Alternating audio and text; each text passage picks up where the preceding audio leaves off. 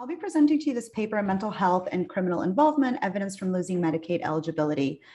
And the motivation behind this paper is the high prevalence of mental illness in today's criminal justice population. So to illustrate this prevalence, I'm just showing you here a figure that I made with my primary data source. I'll tell you a bit more about the data later on, but I simply want to show you the likelihood of incarceration for individuals with and without mental health histories at a given age. So here the blue line shows you the likelihood of incarceration for individuals who received a mental health diagnosis prior to age 17. And the orange line shows you the same probability for those that never received a diagnosis. So you see that by age 24, individuals with mental illness, diagnosed mental illness, they're 3 times more likely to have been incarcerated than those without a diagnosis. And this very strong correlation between mental illness and criminal involvement is not just present in my data, but it's well established in other data sources as well. And from a public finance perspective, individuals with mental illness tend to have longer prison sentences, higher recidivism rates, and more expensive medical needs. So they're a very high cost population within an already expensive criminal justice system. So this correlation begs the question of whether it will tend to persist, whether this high correlation will always happen, or whether improving access to health services could potentially be one way to reduce these individuals' contact with the criminal justice system. And that's exactly what I study in this paper. The way that I go about studying this question is by using administrative data from South Carolina that links individual level records across a number of government agencies. And importantly, this data is going to include information on both health and crime-related outcomes. And so I have access to Medicaid claims data that allow me to identify individuals with diagnosed mental illness. And I also have data from law enforcement agencies that helps me measure any contact that these men have with the criminal justice system. And so I'll go into the research design a little more, but what you should have in mind is that the way that I will study this question is by leveraging a break in Medicaid coverage that happens when individuals age out of Medicaid eligibility when they turn 19. And I do want to point out very briefly that Medicaid is a very relevant policy to think about in this context, not only because it's the provider of healthcare for most low-income Americans, but it is also the largest payer of behavioral health services in the US. And so in terms of thinking about access to mental health care, Medicaid is a very important policy. So now let me give you a little bit of background about the data. Let me just start off by just talking about why it might be the case that losing access to insurance might affect criminal behavior. And so I don't want to spend too much time on this, but I just basically want to talk about the fact that losing access to Medicaid means losing access to services. And so that can just have a wide array of effects on the individuals that were relying on Medicaid for these services, whether that's medication or access to, for example, social workers, or any of the other services that Medicaid provides. And so I've included here a number of things, a number of channels that might be underlying this relationship. And so one example is that if individuals are relying on Medicaid for access to medications or other resources, and they lose access to these services, then that might disrupt their educational attainment. That might make it more difficult to find or to keep a job, and that might make criminal activities more appealing. So that's just something that you can have in the back of your head as we talk about this relationship between Medicaid coverage and criminal involvement. The data, to give you a little bit more of a sense of what it's going to have and the data that I use, it's going to be data for a disproportionately low-income sample of adolescents in South Carolina. And for those of you that are less familiar with the state, it's a relatively low-income state with low levels of health insurance coverage.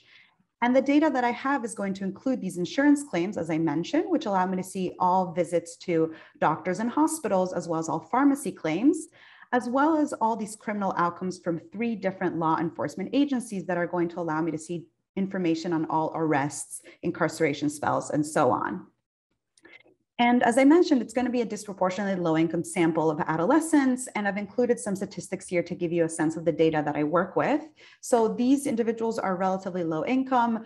3/4 of them have at some point been enrolled in Medicaid, and criminal contact with the criminal justice system is relatively high, even in adolescence. I also want to give you a brief sense that within the sample that I'm looking at, there is a high prevalence of mental disorders that I can see through the Medicaid claims data. So I've included here some of the most common diagnoses that I see. You see that the most common one is hyperkinetic syndrome, otherwise known as ADHD, but we also see a sizable share of these individuals with other disorders.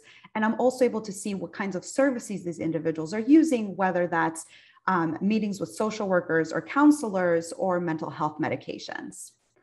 So to give you a sense of what I do to study this question, I'm going to use the fact that individuals have access to coverage, Medicaid coverage between the ages of 0 to 18, but then they age out of this eligibility when they turn 19. And so there are some exceptions for individuals who are allowed to stay on past 19, but for the most part, childless adults in South Carolina and in many other states in the South have very limited access to Medicaid services past 19. And so the spirit of the analysis is that I'm going to look at individuals who were enrolled in Medicaid right before 19 and who lose access to this coverage. And I'm going to compare them to individuals that were not enrolled right before 19, but who resemble these other individuals along other observable characteristics. And so I'm going to compare their likelihood of incarceration before and after 19 to see whether those that were affected by this loss in coverage seem to be more likely to be arrested and incarcerated after losing access to insurance. So I've included here a few more details, but for the sake of time, I won't go too much into it, but I basically assign individuals to these treatment and comparison groups, and then just look at their outcomes before and after 19. So as I said, I'll assign them a little bit earlier so that I can study whether the two groups look similar in the pre-period in this moment of time before 19. And then if I see any divergence in outcomes that starts right at age 19, then I can attribute that difference to the loss in Medicaid eligibility. Okay, so here I'm showing you some of the results. On the left-hand side, I'm just plotting the raw data, the raw means of the data. And on the right-hand side, I'm showing you this difference in differences that I mentioned, looking at the differences between the two groups before and after 19. And so we see that the two groups look relatively similar before 19, but then they begin to diverge from each other so that the individuals who lost access to Medicaid are more likely to be incarcerated after 19. And if I look at whether an individual has ever been incarcerated, I find a similar result, and I see that this increase is coming from new individuals being incarcerated for the first time, so having their first serious criminal justice contact after losing Medicaid eligibility. And so the question here is this all about just losing Medicaid, or is it perhaps specific to losing access to Medicaid's behavioral health services? And so what I do next is I look specifically within these two groups at individuals with and without mental health histories to see whether the effect is being driven by one of the two groups.